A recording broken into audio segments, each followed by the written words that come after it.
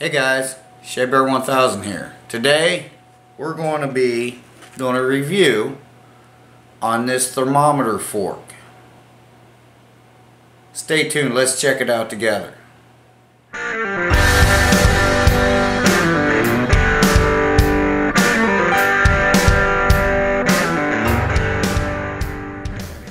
Okay guys, we got here this Farberware. You see that? It is a digital thermometer fork, okay? What it's supposed to do is it's supposed to tell you, like whatever you're cooking, what the temperatures are, if it's rare, medium, or well done, and it's supposed to give you the temperature on it. So let's go ahead and open this up real quick. I have a way to test this. It's not science. We're not getting, we're not going to split hairs over 3 or 4 degrees. I'm not a chef. My life revolves around turning wrenches pretty much, and making Monkey happy. But anyway, let's get this open. Maybe. Tune in tomorrow when you'll see Shea Bear opening a fork. Okay, so now it does take, and I think I just cut the instructions off. Well, I want to tell you on the back, it will tell you, well, that was stupid, but it will tell you on here, Monkey's in the bedroom, she must be listening, like preset temperature alerts. You can preset it to whatever temperature you want and all that, and down here it does give you the temperatures, or recommended. It says minimum internal cooking temperatures as recommended by USDA. So like it'll give you the beef, the veal, all that stuff, which I just cut in half, but I pretty much know that. But if you don't rip it in half. So alright, here we go. Alright, we got this. Okay, like I said, it does take 2 AAA batteries, which I have right here, not included. It's got a little hanging thing on it there, a little hook to hang it somewhere. Okay, so let's open this up. Oh, and it's got, okay, the other one's in here, and it does, of course, which is kind of cool. Most of these things have these little plastic protectors, which is fine. They always get lost, I know, but at least they've got them. Okay, so let's put these in here. I'm not getting real technical on how to put these in because it's not a video on how to install batteries and something.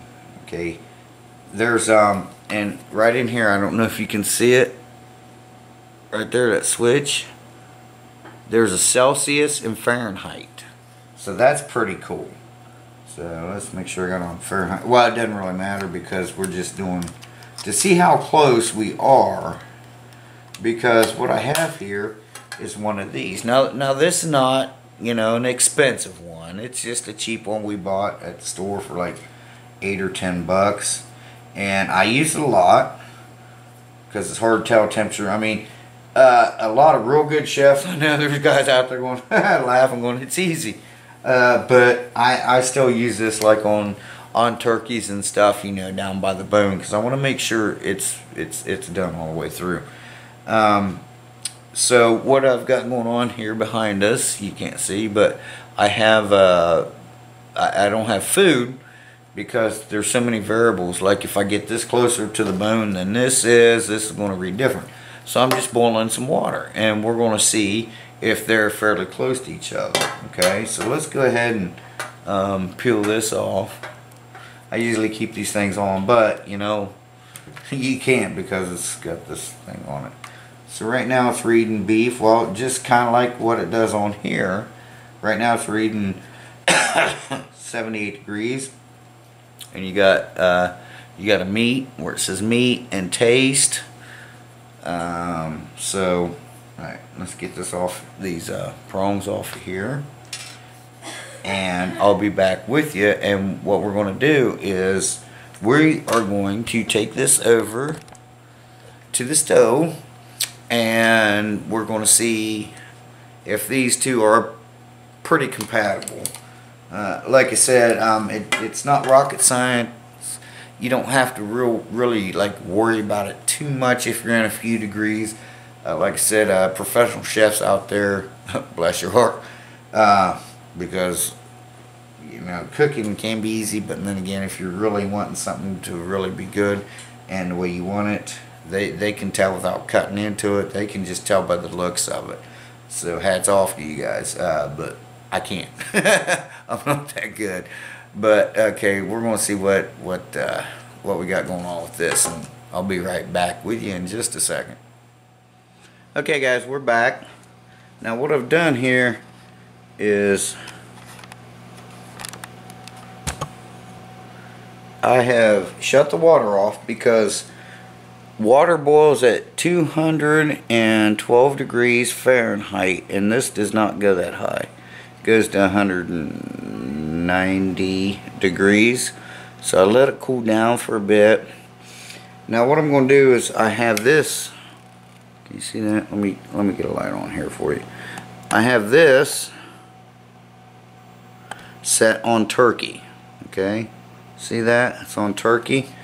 And what we're going to do is, this is one of the highest readings, which is turkey fresh should be around 180 degrees.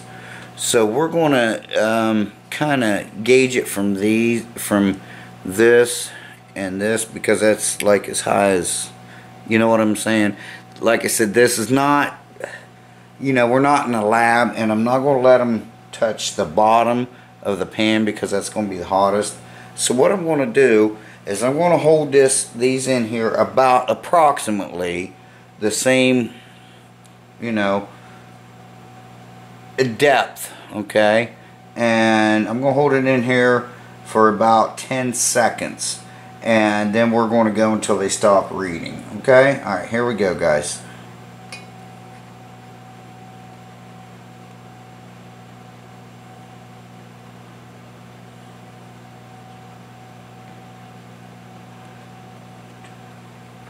There's 10 seconds, and this has beeped.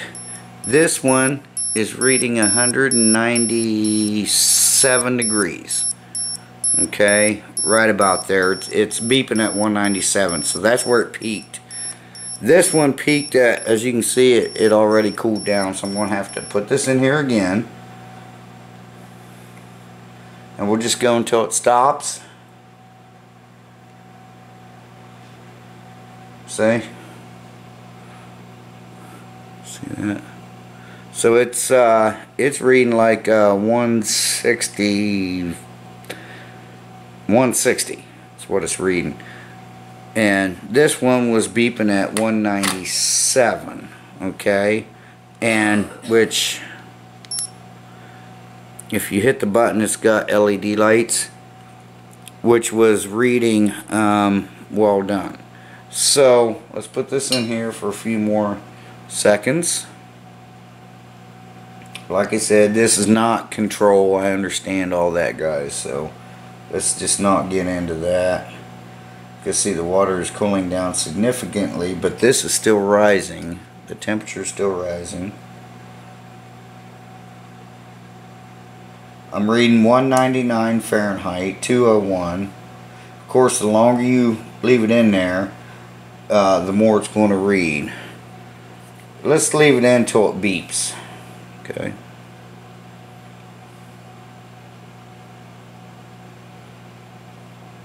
But it did have a little arrow on it to tell me that what it was, and I didn't catch it. You guys might have.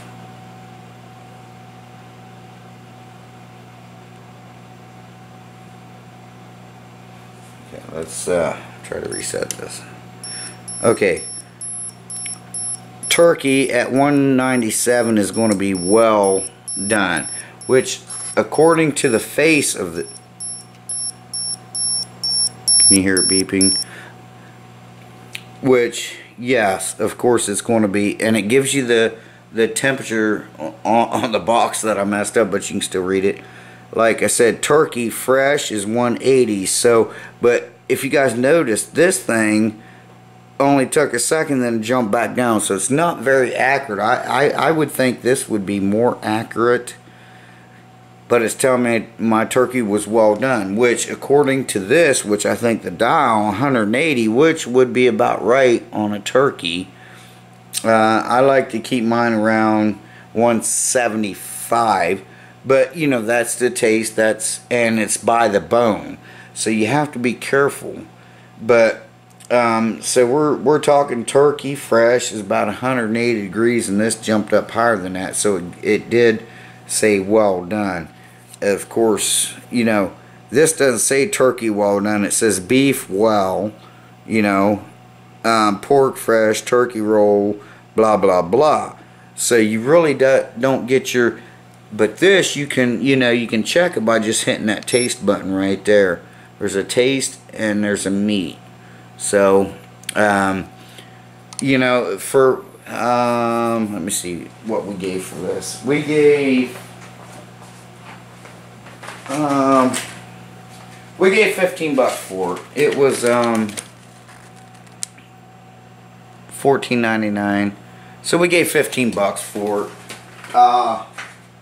So right now from this test, that you know, I don't have my thermometer. I was going to borrow one from a buddy of mine, but I don't have the one that you can like just, you know, shoot at it and get a good idea. But right now I would say I'm going to go with this one because I like digital, and this thing is nice. And also when you're flipping your meat over, like say on a grill or even in a skillet, you can flip your meat and it'll kind of give you an idea.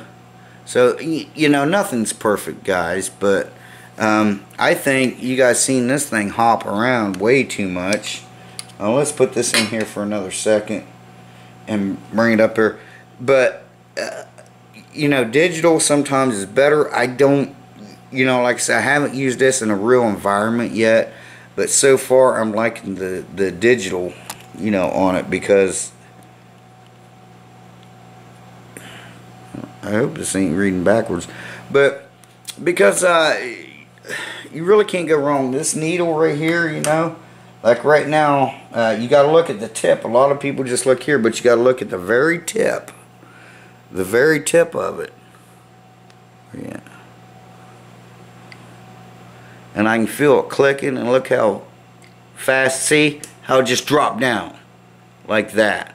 So, which these are fine. But these you can leave in your bird or in your roast or whatever while it's cooking, which I don't recommend, but you know, a lot of famous chefs say you can do that. But this one being, you know, like a $10 item or whatever, this one here, I wouldn't trust it. And this one, of course, you could never do that too. But you know, as far as accuracy, I'm going to guess it would be this one. So, you know, I mean, just from what we're doing here today, I've got to say, I think that I would go with that digital one. I've got to, hang on a second here, guys. I got to check something real quick. Okay. I'm curing I'm seasoning a skillet, a cast iron skillet. I like to do it every so often because somebody likes to wash it with soap and water when they ain't supposed to. Nothing, love you. Anyway, so I got to do it a lot more than a lot of guys do. But what I do is I it's not a video on that, I understand that, but real quick, I take my cast iron, I oil it down with just vegetable oil. You can use coconut oil, anything like that, any brand, it doesn't matter. Don't use motor oil. You can, but I don't know about the taste because I've never done it. But wipe it down and with the oil, put it in the oven at 350 degrees until you see a little bit of smoke. You take it out, wipe it down again. You do that, and that's how you get that black coloring and the good flavor. But when you start washing them with soap and water, they start rusting, and you got to do it all again, and it's kind of like a long process. Next time I do this, I will show you how I do mine. A lot of guys do them differently, but they're all pretty much the same basis. Like some guys don't use these, what do you call them? Not napkins, but paper towels, because like it may leave little things in it. A lot of guys like to use rags, they like to use certain things, but it's the same basis on anything like that. Whew, I'm sweating. So anyway, guys, there's so far my take on it. I've used this, you know, 100 times. Maybe it's getting worn out, but I remember the first time that I used this one, it did pop as soon as I pulled it out of a roast. It did pop back, and I'm like, I didn't get a chance to see what it said. So far I like this one better, but we'll just have to see. And like I said, what I like about it is in the back there it has a Celsius and Fahrenheit switch, so that's pretty cool. Now I don't see an on and off switch, and it's still on, so maybe it shuts off. I hope so. If not, I just wasted 2 batteries that probably cost me 20 cents to make this video. So anyway, guys, there's a quick one for you. A little oh, by the way, this is an as seen on TV. It doesn't say it on it anywhere, but we bought this at the as seen on TV store for $14.99. So, but I know it doesn't say it on it, but that's where we got it at. So anyway, guys, thanks for watching. Check out Monkey 1000, and check out Nancy Jones. She's doing a lot of work on her trains as well. Tammy's Adventures, shout out to you.